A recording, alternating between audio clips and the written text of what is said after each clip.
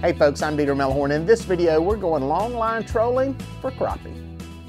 Now on this particular trip, I'm fishing on Lake Wylie, and we started out kind of up in the middle of the day. We let temperatures warm up a bit, and in the beginning of the trip, it was fairly sunny. We went into a creek where I had caught fish the previous day, and we were trolling around, and it just wasn't producing. We were actually finding more bass in here than we were finding anything on some of these points and stuff.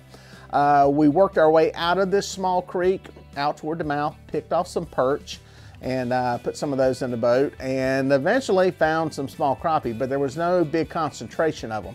So what we decided to do was change the game. The one thing with fishing for crappie is that things can change fairly quickly, especially during the transition periods of going from summer to fall, fall to winter, spring to summer, winter to spring. These transition periods create kind of unstable stuff that's going on with the water temperature.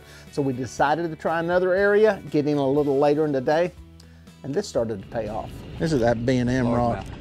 Are you serious? Little fat crappie. That's a good crappie there. Good. Crappie, boy, not crappie. You been hanging out Crappie. What? I'm fused. Missouri too I'm long. fused, man. Look at that slab master. Yeah, that's a fat baby. All right, white or black? That is a black crappie. Black crappie's got bars on it. Vertical bars. There you go. Now my buddy Mark, he likes to have a spinning reel handle on the same side as a bait casting handle. I'm one of those people that has it on the opposite side. I am right-handed, and I crank a bait caster this way, and I crank a spinning reel this way. He was giving me a lot of crap about that. Did you lose another one? Backwards reel. Did you lose another one? Yep. Ah, dang. That's about 12, yeah. Like it's supposed to be like Jeff Manning. Like fishing with That's Jeff what I got to Manning. start doing now. Yep. Do the bowler man effect. Dang. Oh, that's the problem. I ain't got chartreuse and black. I got red, Ah, yeah, he spit it. blue metal fat. Spit it Look out. at it. Sucked his eyeballs out. Spit it out. Sucked his eyes out. All right, guys, we popped a couple of fish, making a turn in here. Sucked his eyeballs out.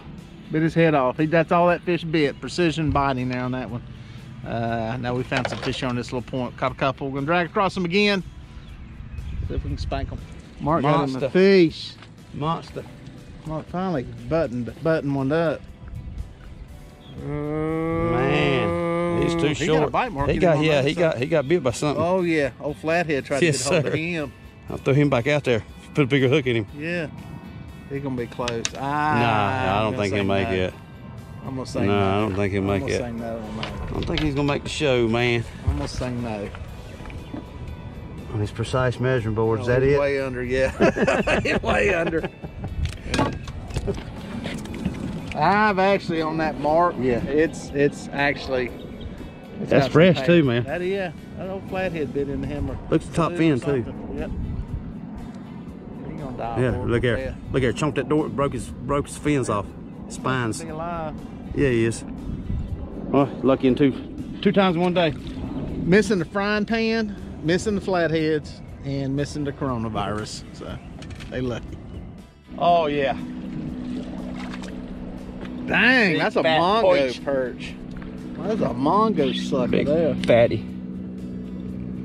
Liking some chartreuse. It's funny, those things are getting a little bit of yellow tint to them. I noticed that the other day. It must be Eating all this pretty small. chartreuse baits. Is that what it That's is? what it is. Chartreuse is rubbing off on them. Chunk him in the tank.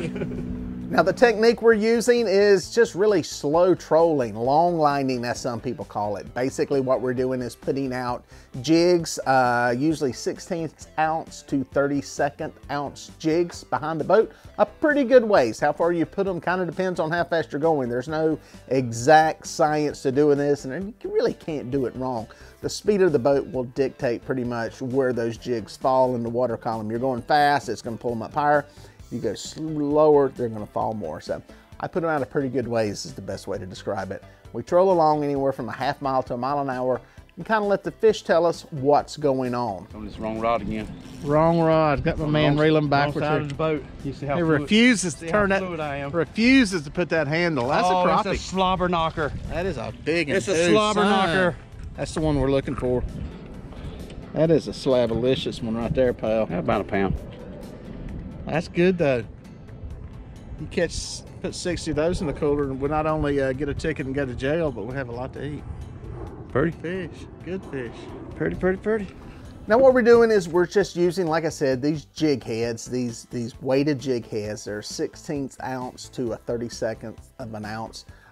This kind of decides where they're going to be at in the water column. And then I've got some Carolina hookers jig skirts that I'm putting on there. The popular color for us was black and chartreuse, but they make a lot of different colors, so take a look at what they got.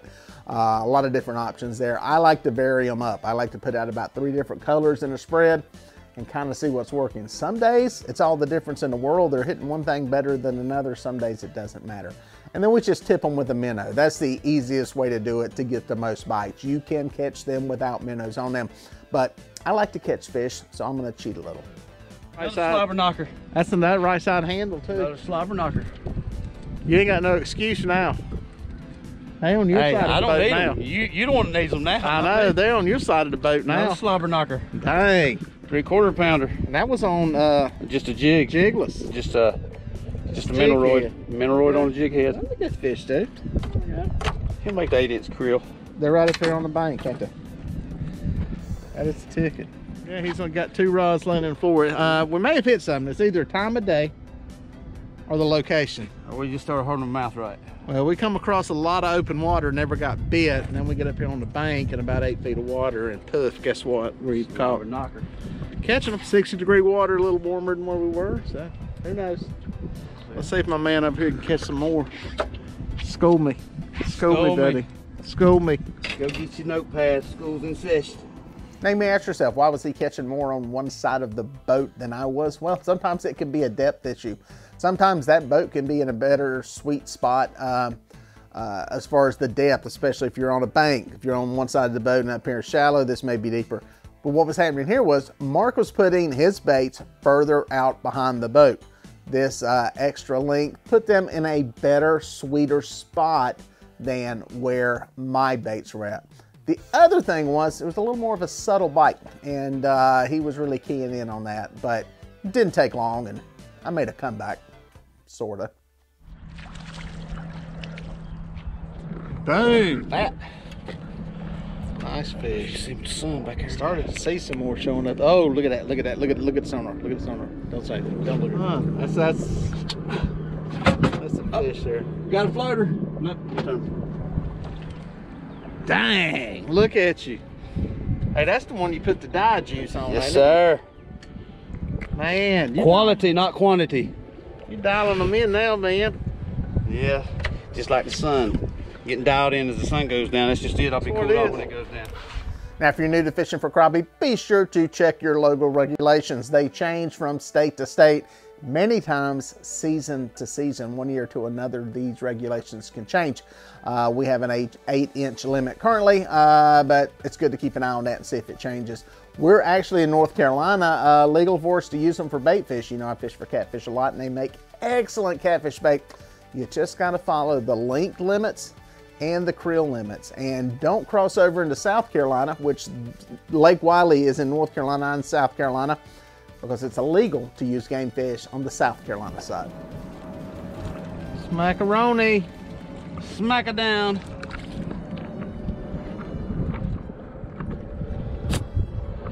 And get to use my minnow again. Nice. Reusable. Mark's putting smackdown on. He started off very bad. I mean, very bad. He had interceptions, there were fumbles, turnovers, and now Just lay back playing with you. unanswered points. Unanswered points. Just laying back playing, man. I think you threw yours in gear faster than I did. That's what it is. Yeah, but I thought it was a longer cast. Got one hung up here too.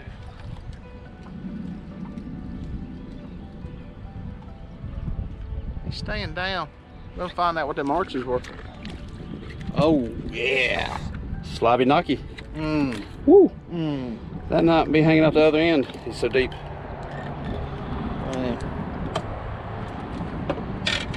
I think it popped loose. Yeah, it is. See how good you are, Mr. Bass Fisherman, with you. I got Oh, the it's big down there, man. pliers. It's down there. Now you go, Mark. the little one's out of my way. Mark's taking care of business here. He's killing them.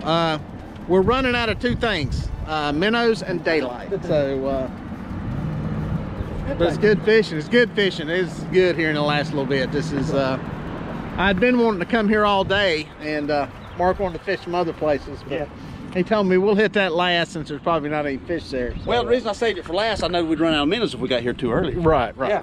Right. I've done this before. He's looking out for me. I've done this before. Did you come up behind this one? Trying to sneak up on it, man. Trying to sneak up. Sometimes you got to bring the jig up behind them and bump them in the tail with it, and then they'll hit it. Look at that. Somebody bit onto him too, didn't it? Sir. Good fish. Catfish bait. Or a fillet sandwich. Oh, got the camera going late on that one. Dadgummit. Let's see what we got there. We got him barely by the lip. Good fish. Purdy. Nice one. Purdy black crappie, even though he's white. Well, folks, if you made it this far, thank you for watching. Here are a couple more videos that I think you're gonna like. I'd watch that one, and then that one. No, do that one first, and then that one. I don't know. Just watch them both. They're both good.